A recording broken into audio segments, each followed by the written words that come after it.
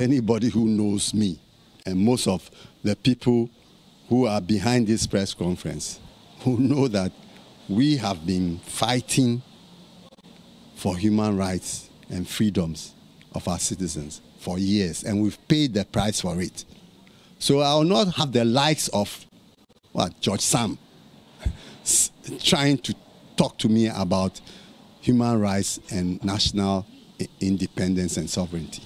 But we have a clear evidence of their group organizing in November, October last year, an African Congress or whatever with the World Congress of Families, which is not a Ghanaian-grown organization. So he and his people should be the last people talking about foreign influence.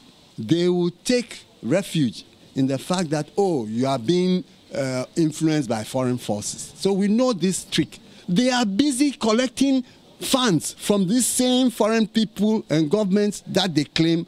So what are they talking about? What the hell are they talking about?